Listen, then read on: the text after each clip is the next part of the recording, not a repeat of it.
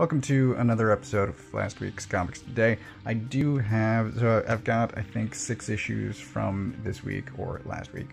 And I've got 4 or 5 issues of free comic book day at the back of this that I'll talk about as well. And at least 2 of them, 3 of them I didn't read. So we will get there. But let's start. And we're going to start with Jurassic League. I did get questioned at the comic shop about this because the guy ringing me up didn't think that this was in my wheelhouse. And I'm like, what, are you kidding? It's dinosaurs. Also, it's Daniel Warren Johnson, which he had correctly guessed was my original interest in getting this. He has done some fantastic work in recent years. And, yeah. As soon as I heard about this, I'm like, I don't care. I'm in. I do enjoy fun books, not just, ultra serious things. And this is a heck of a lot of fun. So here we have a dinosaur dressed as Batman. There is sort of a Pluto Disney element in that there are dinosaurs acting like dinosaurs and dinosaurs acting like people. It's a little strange, but I got into it. This, by the way, is brutal, the storytelling wise. Let me see if I could find... So this panel here, this series of panels is just horrifying. So this is sort of a tree that's made out of people. And you've got, I don't know, it looks like they're being held together with intestine, even though that would be completely out of scale. But maybe it's dinosaur intestine. I don't know. But we've got flies sitting on people's eyes and like, it's gross. And that's, I think, page 4, and then we get to, I want to show this other thing. Oh, check this out. So, yeesh. You may be able to guess what's going on there, but holy cow. Crying dinosaur. Yeesh. Yeah, I think that's all I'm going to show off of the art. The story is great. I loved every second of this, even the ones in which I was horrified. And I'm definitely in for the entire series. I highly recommend it. This might be my pick of the week. I think it's going to be close. And one of those contenders this week is King Conan issue 4. This is a highly emotional, fantastic read. But it is Conan versus Conan, and thus far in the series, his name has been Khan, C-O-N-N. This is Conan's son. This is Conan here. He is a king, and he has had a son. And I was just talking in a different video, but you won't see that yet. But I was just talking in a different video about parallel timelines, and this series has been doing that for the entire run so far. But we have both Conan in the present, trapped on an island, teaming up with, in a sense, Thothamon, and then we have the past, what led him to this point. And at this point in the story, in the previous issue, Conan was trying to kick his son out of the kingdom to try to make him more independent, a better man in his way. This is the next step in that story. This is primarily set in the past. We see what happens after that, the son pushing back against his father. But there is a bit on the island as well, so the dawn is breaking. There's sort of a reprieve from what had been happening on the island, but the bulk of this is what happens in the past between these two, and it's also brutal, much like this, but just an amazing read. Highly recommend this series. I know some people got upset with Jason Aaron in particular, but the Conan series and his depiction of a Native American character. And there's some merit to that complaint. But as far as the Conan elements, the series is great. I do recommend it. Son of Kal-El issue 11. I'm going to double check real quick, but none of what's happening on this cover is what happens inside the issue. Let me verify that quickly. Yep, none of that. I don't know why, who drew that, or why, but, well, I do know who drew that. I don't know why this was chosen to be the cover art, because this is not representative of what's inside. What is inside, the previous issue ended with Batman showing up to John and Lois's home and said that John couldn't trust his boyfriend, that they needed to leave. Is it his boyfriend? Have they established anything yet? Jay, the new character. That John shouldn't trust Jay. But we don't get a reason why. This tells the reason why Batman doesn't trust John and leaves John to decide things on his own, but it has probably the best conversation I've seen between Batman and Pa Kent. It's brilliant. Add some character to both Pa and Alfred at the same time. But yeah, it's a really good read. Regarding John and Jay, I guess we'll see what happens. They do start a conversation here. It doesn't reveal the entire context of what was happening, but the conversation does start here. And then Bendix does some Bendix things, and Luthor shows up at the end. So pretty standard Son of Kal-El. I am enjoying Tom Taylor's run, and I guess it's up to you to decide if that's something you want to check out, but I am enjoying it. Lady Mechanica, issue 4. This is the end of the Monster of the Ministry of Hell series, and it tells you that she will return, as they always put a hiatus between, so soon. It just says soon. I thought there was a date. A few months is what this says. Yeah, there's always breaks between the series, and then she'll come back with 4 to 6, I think usually 4-issue miniseries. But anyway, this is the end of this particular series. She will return, is the point I'm trying to make. And this series in particular was a bit of a rough read, just because it's dealing with sort of child abuse and a little bit of torture, and some secrets get revealed here that puts a new spin on previous events. This issue is minimal as far as those elements of torture and just horrifying things, which is good. More of it takes place in the present, I suppose. So it wraps up her escape from the Ministry. Then it cuts to what she does with newfound knowledge, which is to investigate this cover and this outfit. This is sort of her breaking in outfit that she uses in this issue, reminiscent to me of Lobster Johnson, which I will take happily. But it's interesting, and then it ends by setting up the next series, and there's some secrets and some betrayal, and I really enjoyed the Lady Mechanica series. I would recommend starting at Volume 1 for anyone interested. I believe all of the trades are being republished by Image currently, or recently, so if you are interested, I definitely recommend checking this out. I have been enjoying it the entire time. I will show you off some of the art, because the art is one of the high points. So this page is impressive. I think it's architecture. Somebody spent a lot of time on that. And here we get her breaking in, and she still looks fancy while doing it. We dress that like that for a burglary.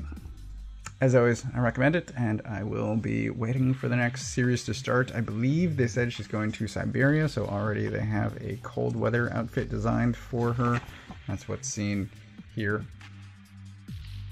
Already looks great. Farmhand 17. Things aren't going well for our guy, Zeke, here. He is going around town trying to help people. Most of them don't want his help. We do have this. Yeeks. I do like some of the stuff going on here. So, it is still an amusing series. So here he's talking about psychic email, ESP mail, but we've got the... This looks like a potato. It's growing things, and we've got an arm that's clearly made out of wood. It's these tiny background elements, and this is extremely funny local news parody. But the series is wonderful. I highly enjoy it. I'm trying to see what else I can show off. Oh, that's right. So I was just flipping through this trying to find off more art that I could show off, and I forgot an element that's in this story. But basically, outside forces are trying to pressure Zeke to do certain things. He's getting pressure from multiple directions as far as what to do. And I'd forgotten a scene. I was talking about how brutal Jurassic League was, but oof, wow, there's something at the end of this that's, wow, unexpected. It's a pretty huge development as far as the story goes, and I guess we will see what comes from that, but also it's just, like, the scene itself is brutal, and it's really well done. I, as always, recommend Farmhand highly. Lastly, for this week is Grimm #1, and this is Boom's next big thing. It's got a bunch of hype behind it, and people, I don't know, pre-orders were huge, whatever, everything. It's the next big thing, right? And I did not care at all for the writing. I think this is the first Stephanie Phillips comic I've read. If I've read something else, then I don't remember, but this is her big thing, and I don't think she's a very good writer. I'm just gonna say that. She is fine, but there's just something I want to say about comics in general, which is, I think I judge independent and mainline, so big two comics, differently. And I expect more. I sort of expect big two books to be mediocre, and I expect independent books to be better. And Grimm is what made me realize this. I think I've been doing it for a long time, but I didn't realize it until Grimm. So the writing here is adequate for big two books. It is not. It's just not, as far as independent books go, that good. None of the characters talk, in my opinion, in a natural way. Everything's worded sort of to the audience instead of to the characters themselves, and like it immediately rubbed me the wrong way. The art is great, I will say that if I haven't already. The art's great, but it's just, I don't care. I mean, this is a cool looking scene. Yeah, in short, I don't recommend it. If people were reading preview copies of this, I don't understand what they saw in it that got everyone so up in arms about it. It's not great. It's okay at best, with good art. Maybe they're just interested in the art. I don't know. I don't get it. Whatever is happening here, I don't get, and I don't recommend it. And that brings us to the Free Comic Book Day issues. Because I read Spider-Man growing up, I do like sort of keeping tabs on the guy every once in a while, and I usually pick up, because Marvel has been doing, I think, 2 Free Comic Book Day issues per year for a couple of years, and one of them tends to be Spider-Man. I grabbed that just to check in with him, touch base, and it was one of the Free Comic Book Day issues a few years back where I realized, oh, I'm gonna sit out Nick Spencer's run because I don't care for his writing either. So this is new writers, new creators taking over, and I don't understand why the big two keep hiring John Romita Jr., because I don't care at all for his art. Everyone looks like their nose has been broken. So we get Spider-Man fighting a mailbox, because why not? It does give you a reason why, but that's his story. And then we have this big convoluted thing happening with Venom and some symbiotes and his son, and I could not care less about any of those stories. And then we get to the Avengers at the end of this, and this, I don't see credits for any of this, but I got to this face and I'm like, oh, Greg Land must have drawn this, because that is absolutely a Greg Land face. But the Avengers, this is All Out Avengers, which, is that a new title? Aren't the 2 current ones just Wordless Avengers and Avengers Forever? So is this something new? It does appear to be Jason Aaron's current team, but once again, whoever wrote and drew this, I don't care at all for any of their work either. So there's that.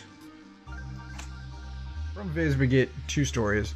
The first one is Kaiju 8, which I'm intrigued by, and the second one is this Sakamoto Days. In this, there's a guy who is a secret kaiju, and he's trying to keep a low profile. This is what he turns into. I don't think he's extra large, so I don't know in what context they're using the word kaiju. He appears to be human-sized even when he looks like this, so I guess we'll see, or keep reading to learn more.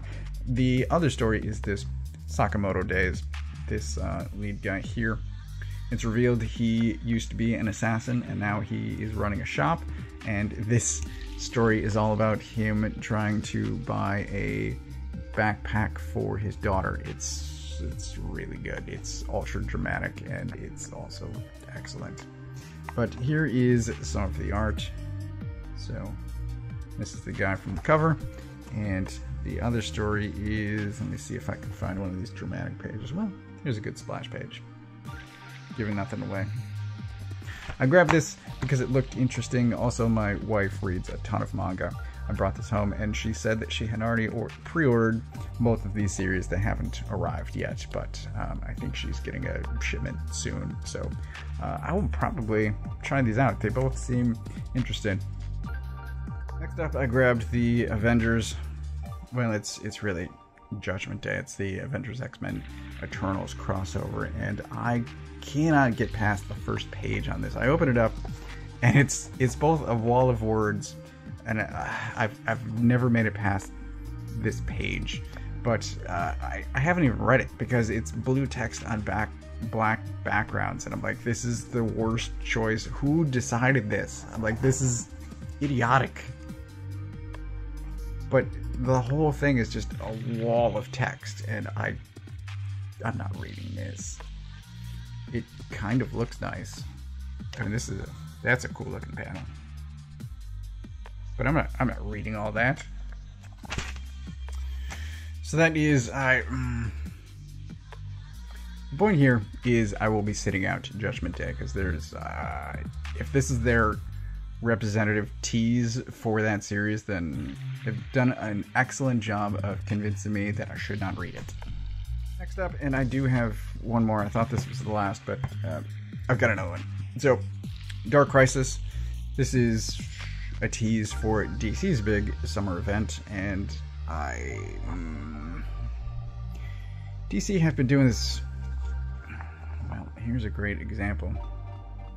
Just nostalgic based navel gazing for years, and I don't care about how great things used to be, and now it's dark and everyone's dead, but man, things used to be great. I don't care. This also convinced me not to read Dark Crisis, so good job.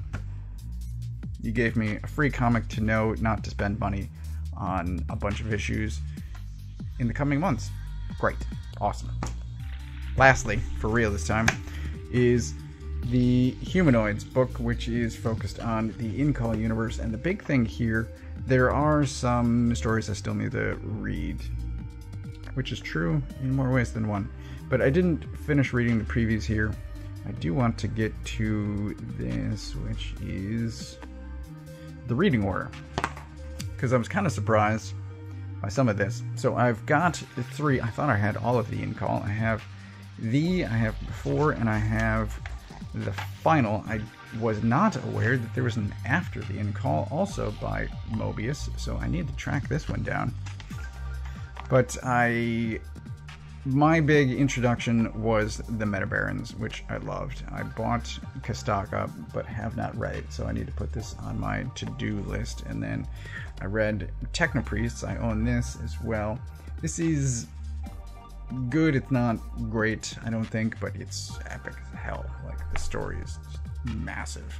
And then some of this, I've heard good things about the second cycle of the Metabarons. I have not tried any of it, but hopefully I'll read some of this and see what else to try. And lastly, Weapons of the Metabarons. I was aware of this, but I didn't realize Jodorowsky had written it, so I need to pick this one up, I think, as well.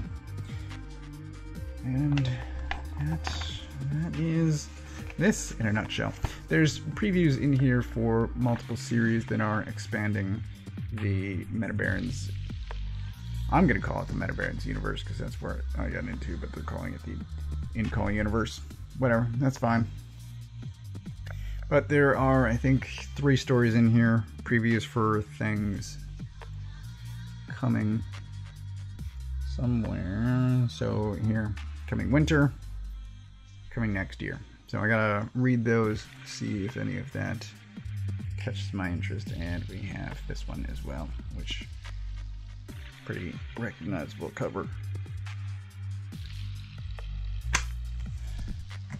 I will read this and make a determination based on that. And then if you see any future videos from these books, you know that I liked it and bought it. But this is the one that I haven't read so far, and these are the 2 that I kind of refused and gave up on reading. This is the one I did read, and thankfully now realize that I can skip the next few years of Spider-Man and Venom for as long as Ewing and Wells are writing. I do not care. This was a success. I'm glad I got this. Although, really, my wife had already placed orders before I got this. So, in my opinion, it's a success for me, but they're already going to be in my house in a couple of months anyway. As far as pick of the week for things that I bought, Farmhand, Conan, I'm going to give it a 3-way tie, which I think is my first time ever. But Farmhand, Conan, and Jurassic League are all getting pick of the week, in my opinion. Yeah, I'm going to stick to that. Wildly different books, but all wonderful. I feel like this is going to be a long video, but that is everything that I grabbed this past week. As always, I get all of my books from a local comic shop. If you don't know where yours is, you can use this URL to find the one closest to you. Thanks for watching.